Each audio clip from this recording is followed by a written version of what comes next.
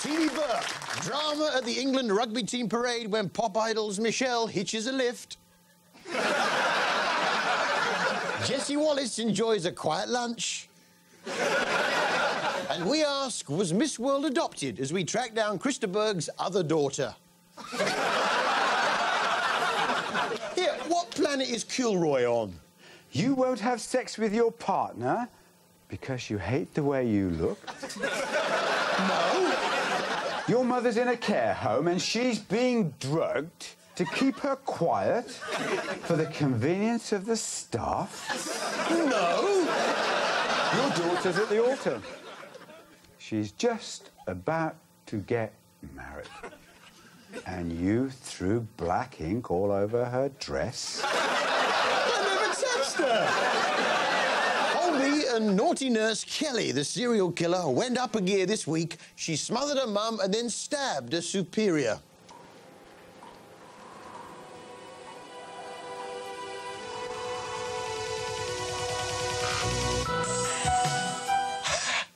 It's getting more and more bloodthirsty every week. The hospital's being kept busy just from the staff attacking each other. Next week, it gets even more dramatic. Here's a sneak preview.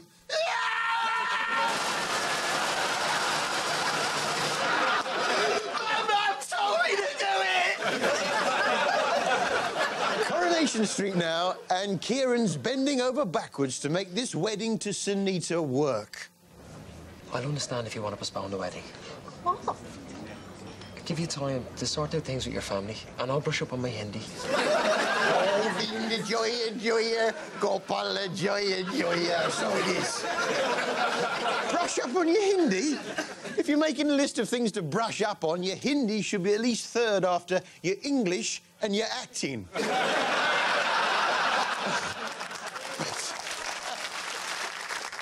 How clean is your house now? Look at this tip. Leon Raff is a rocker whose house is a bit of a shocker. And I've heard some excuses in my time, but really.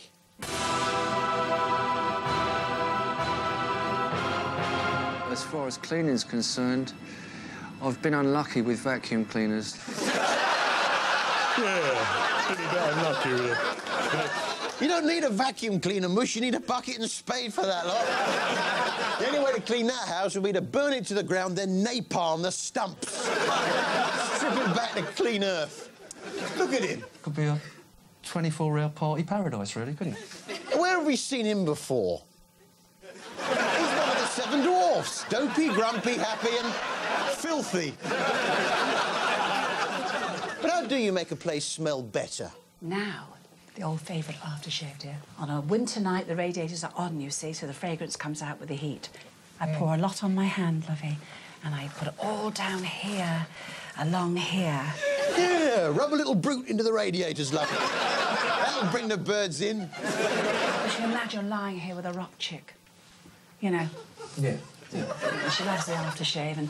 It's got to be a night of passion, hasn't it? Aftershave on the radiators, bar of soap in the oven and a couple of Airwick solids under the grill. Oh, you'll be knee-deep in rock chicks. $1 Million Babes. Now, I find this show uplifting because I think no matter how bad it gets, I can never sink as low as these trollops. What was the clever wheeze to make money this week? We've all got to kind of run around being dogs, but not on hands and knees because it's demeaning. Pretend to be dogs, yeah. Not on all fours, though. It might be demeaning. I must say I admire the dignity with which she pulled off this display. Turns out she isn't needed by the director in the decision-making process, and all she has to do is trot around like everyone else. Makes you proud, doesn't it? The changing of the guard. Saturday night, and the BBC treated us to 1.5 hours of Rolf Harris. Imagine you're a Martian landing on Earth for the first time. You turn on the telly and get this.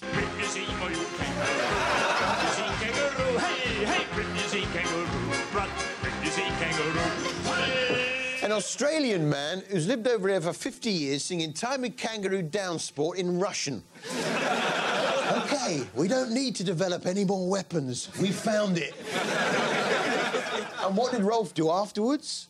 Perhaps he'll abandon the project when he finds nobody's willing to speak to him. I don't know what you'll He be. dropped into Emmerdale for tea. And the big story in all the papers around Emmerdale is... local sisters. Big news. Sisters that are local. Of course not. You see, the thing with these rural places where not much is going on, they spread the story over a couple of days to make the most of it. So day one, local sisters, right? On mission. Day two, day three, to produce enormous cakes, and here they are. Look at the size of those two. Imagine the migraine after noshing that lot down. All you need is a knife and fork and 3 spare hours. Isn't it strange how people end up looking like they're walls, though? The tank was half full, even though the engine was still running. I'm going to show you now how to build a house of cards. Tell you what, he's a scary bloke, that Eric Pollard, isn't he? You disgust me. No.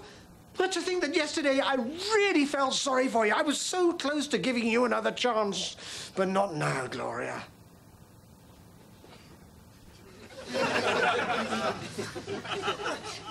Not ever. But what is the hardest substance known to man? Hey, Zach, what are you doing? Oh, Zach, don't be such a brute! Ballet shoes! Yeah, well, he might have to buy his way to your affections, but he's not buying my daughter! Yeah, it goes diamonds, tungsten carbide, then ballet shoes. Every year, huge numbers of ballet shoes are buried in landfill sites because they're impossible to destroy. And with Emmerdale being behind EastEnders in the ratings, they've started to copy them. In the Queen Vic, they've got a bust of Queen Victoria on the bar. So in Emmerdale, they've now got a bust of landlady Diane on their bar. I'm not just a sex object. You know when there's someone at the door and you've got a dog, straight away the dog's up and to the door, isn't he? But most of the time, it's not for him, is it? He has to go and sit back down. Now, most dogs, they never seem to work this out. Except this one, look. It won't be for me, will it? It's never one of my dog friends. It's always for humans. Yeah, and the reason they don't do subtitles in Emmerdale, they prefer to cover it with sign language. I'm not telling somebody I don't know. How embarrassing would that be? There's always the old magic tablets. Hello? Hello? Maybe I'm 90. They also do provide simultaneous translation for any babies watching. Now, I know, Zoe, but that must be really hard to swallow. Your beloved brother carefully planning to commit suicide. You stop it days, weeks, maybe. And he didn't tell you. Your father was sexually abusing you when you were 34?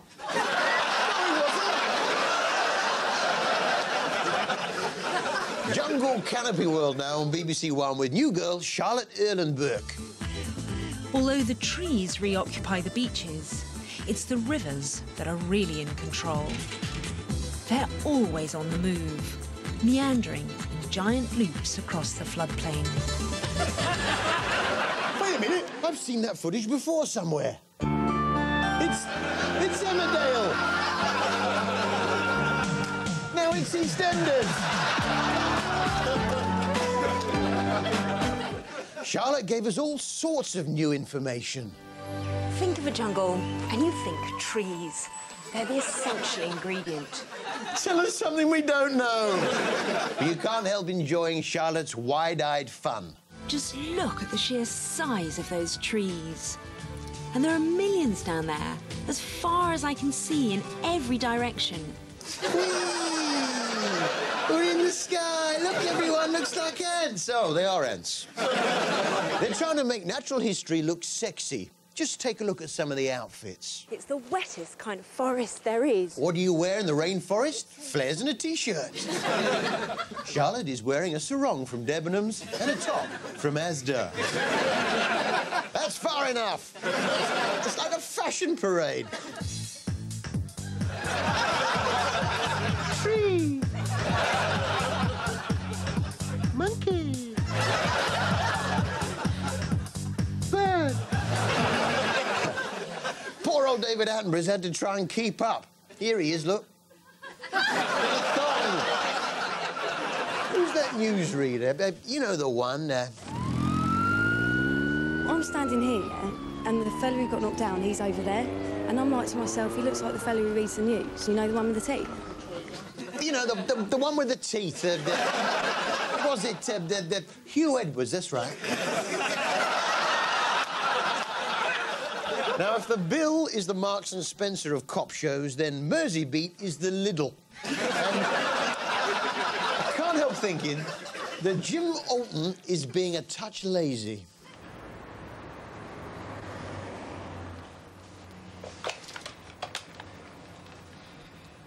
Natalie, do us a favour. There's a car out front, flash jobby. Check the tax on it for us, will you? So. Yeah, this week, I'm only going to solve crimes I can see from my window. Pop Idol now.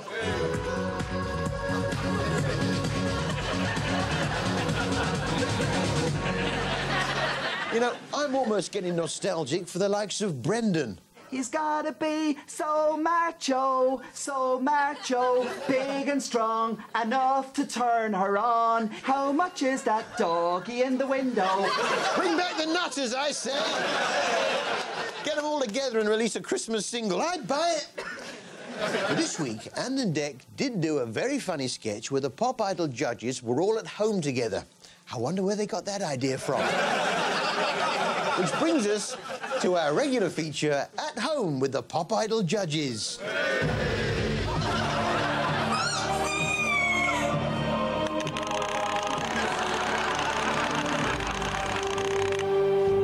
feel a tad evil.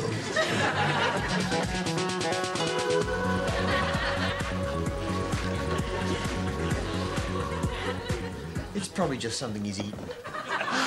Listen, I better get on with my project. My project is all but finished. Pete! Yes, master. Connect these cables to the TV aerial. Yes, master.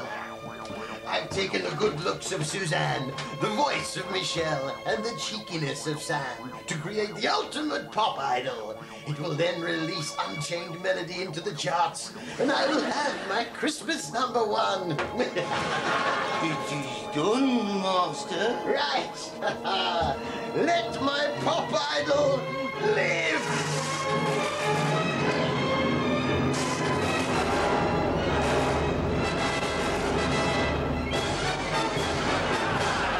Hello, Simon.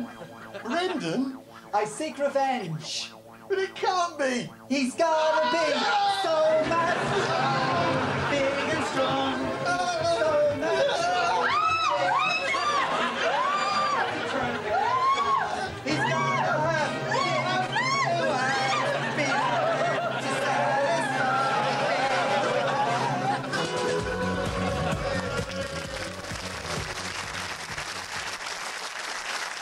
Record of the Year on Saturday, hosted by Cat Deeley, and it turns out the song of the year is Mandy, sung by Westlife. The only thing is, no, it isn't. Did you see the all-new Top of the Pops? Good evening and welcome to all new Top of the Pops live from London. Here's what's on tonight's show.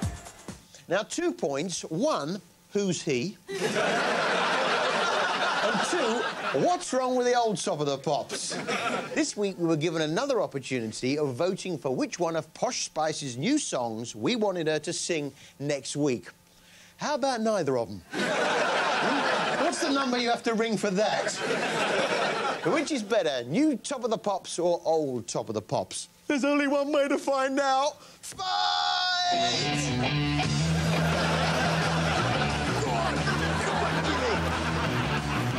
See you after the break.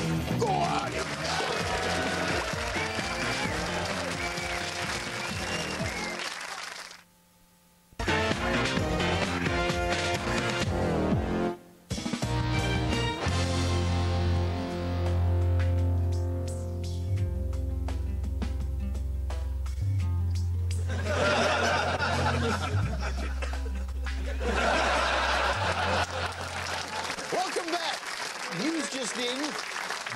Bannon on EastEnders lands plum roll in new Harry Potter flick. It's Dobby the house elf. What do you cook as a nice romantic dinner for the woman you love? Oh, look, you've even done me a little candle. Yep. Well, read what it says. All right, Say it with spaghetti. But obviously, if it's for little Mo, get the large typeface alphabetic spaghetti because she's a bit, I'll be right with you.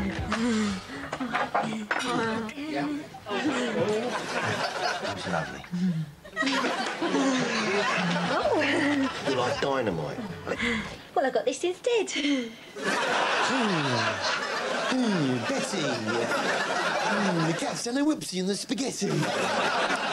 Yeah, so the last thing you'd expect her to be good at is a crossword. She's been doing the same crossword since 1975. She's been doing it for so long, one of the clues is the name of the current Prime Minister. By the time she's worked it out, it's changed.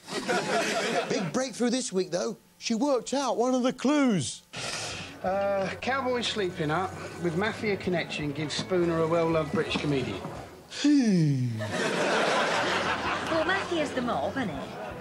Oh, yeah. Yeah, the mafia's the mob, of course, yeah. Yeah, and cowboy sleeping thing must be a bunkhouse. Yeah, cowboy sleeping thing's a bunkhouse, yeah.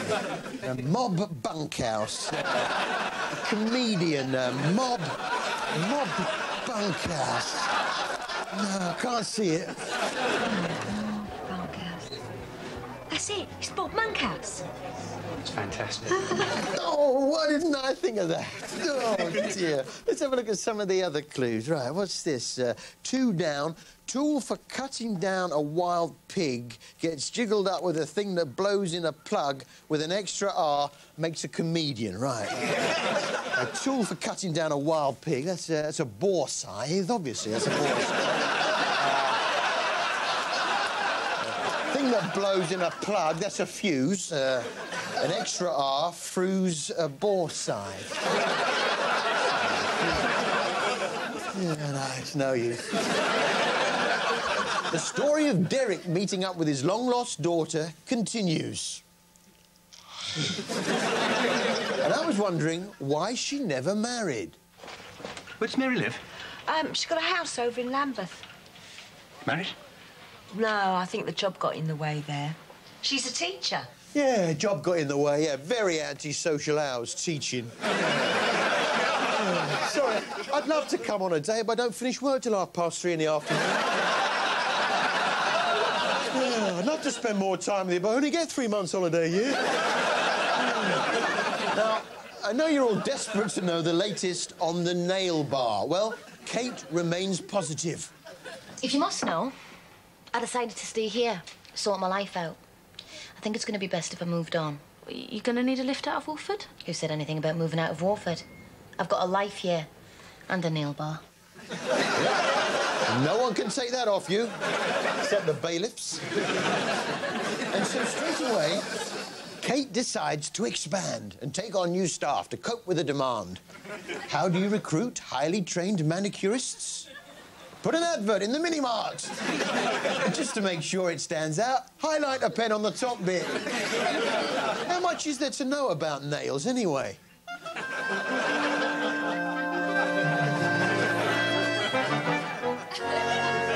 Hello, I'm Kate Mitchell, and today we're going to learn how to put nail varnish on a nail. First, you take the lid off the nail varnish. Now inside, you'll find a little brush. We're going to use this to put the varnish on with, like this, Luke. Put the varnish on the nail with the little brush. Trying not to get it on the fingers. Do long ways painting, like this, and not side to side, because that will neatness. Next week, I'll show you how to get it off.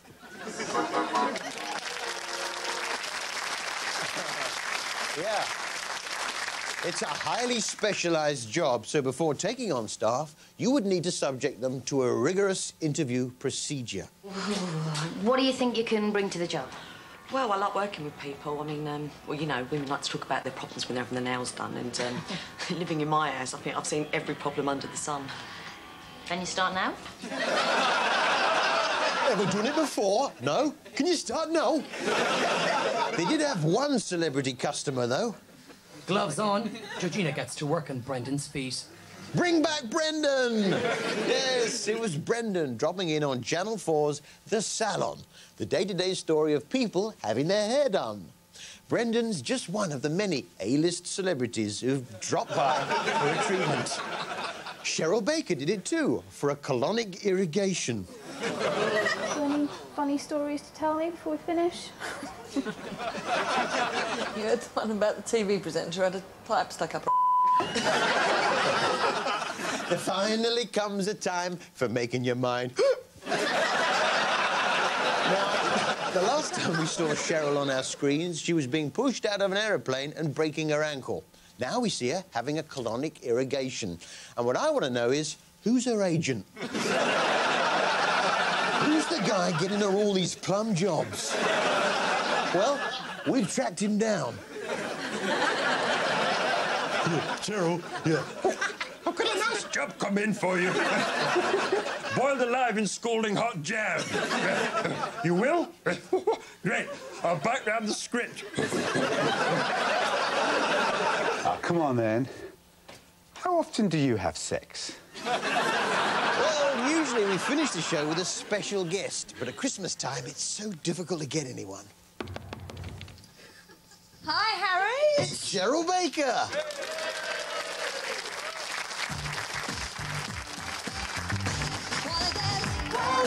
Gonna get a little unruly, get a fired up in Ah, dirty, filthy, nasty Cheryl.